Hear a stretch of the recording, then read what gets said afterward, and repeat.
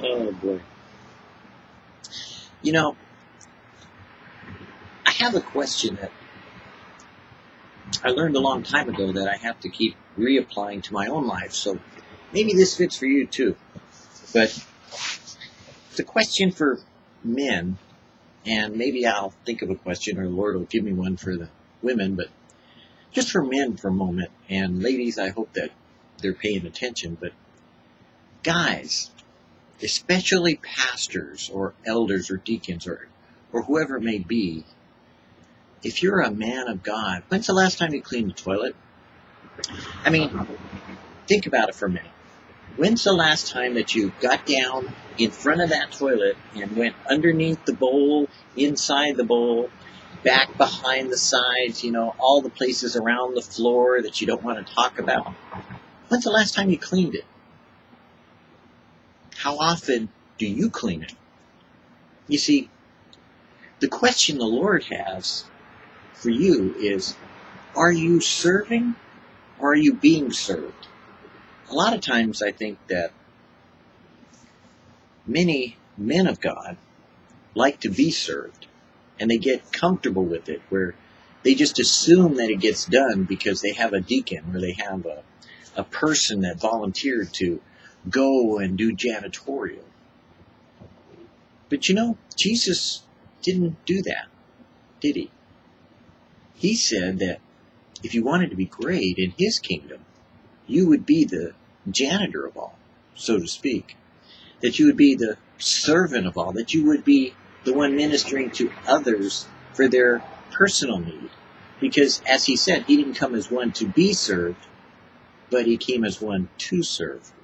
And modern fundamentalist Christianity likes to pretend that somehow giving the Bible or giving a teaching is serving. That's not serving. That's elevating yourself and promoting the position of authority to do something that anyone could do. I mean, literally, because the Holy Spirit is the one who's giving the message. It's really not the person that's being used.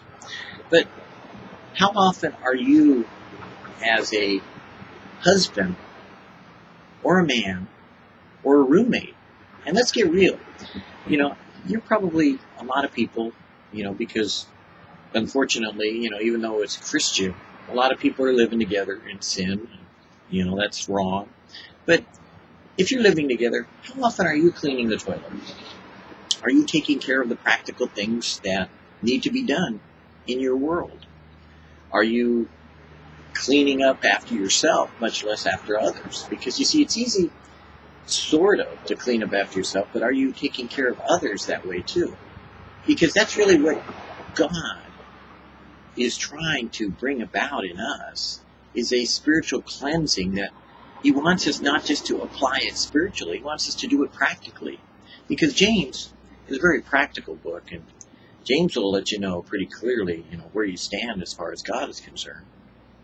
And 1 John kind of reminds you that, hey, if God is in you, then are you doing what Jesus would do, or are you doing what you do, which is to kind of like stand back and wait and see if someone else will volunteer to do it? You see, I always heard, like when I was in ministry, often this huge cry out for, oh, we need Sunday school teachers. And I always kept thinking, Pastor, why don't you just stop the service and put someone else in charge and you go down and teach Sunday school?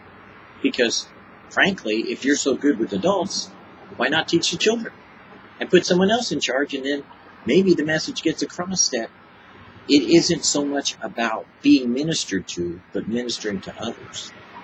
And so you see, getting your house in order will get your mind in order. As you practically do things, then God will speak to you while you're doing them. Because if you're cleaning a toilet, you'll begin to think about, to put it bluntly, for men, missing the mark. Because suddenly, you'll understand what sin is. And you'll realize that missing the mark, in a very dramatic way, will make you realize that there's something more to what God is showing you than just simply a demonstration in some practical reality. You need to drive it home to yourself in a very personal way. Because after all, if you're doing your own toilet at home, then you know what's going on in the situation and the circumstances. And you're not going to suddenly scream at your children and tell them to come in here and clean the bathroom, because you're the one doing it. So you see, taking accountability and responsibility in a practical way will also do that emotionally, because then you'll begin to coordinate in your own life the things that God wants for you. And you'll begin to take stock spiritually too, and begin to do those things that apply to your life as it may be, reality check in your world as it comes home to you, even in the little things. And after all, we all use the restroom, don't we? Or do you? A good question I have is that I know that in public restrooms there's always a sign, that's very obvious. Wash your hands. There's always people that you know because you're in the restroom that don't. And they run right out and take responsibility for what? Possibly causing someone else to become ill from their lack of self-discipline, from their lack of personal hygiene. So how's your spiritual hygiene? Have you run off to go do your ministry today without reading the Word for yourself? I do. A lot of times I'll do these devotionals and I'll get my devotional out of doing the devotional rather than spending time alone with God first and then coming to share. So God has been working on me in my personal spiritual hygiene, because my physical hygiene He takes care of, and He reminds me to do these things by way of practical demonstrations of speaking to me while I'm doing them. Because one of the clearest places I ever hear God speak to me is in the bathroom. Usually in the bathtub. But today when I was cleaning the toilet, the Lord said, hey, go ask people, when's the last time you cleaned a toilet? Think about it.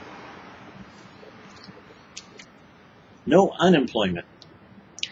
The way of conquest over the material, the temporal, which all my disciples should know, is learned by the conquest of the physical, the self-life in each of you. So seek in all things to conquer. Take this as a very definite guidance, a direct word. Circumstances are adverse. Temporal power, as money, needs to be forthcoming. Then seek daily more and more to obtain this self-conquest and self-discipline. And you are gaining surely, though you may not see it, conquest over the temporal forces and powers of which you need. Unemployment would cease if man realized this.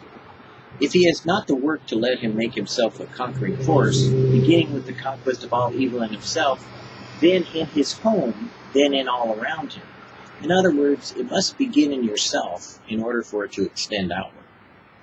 He will have become a force that will be needed and must be employed, and he will be sought out. There are no idle hours in my kingdom.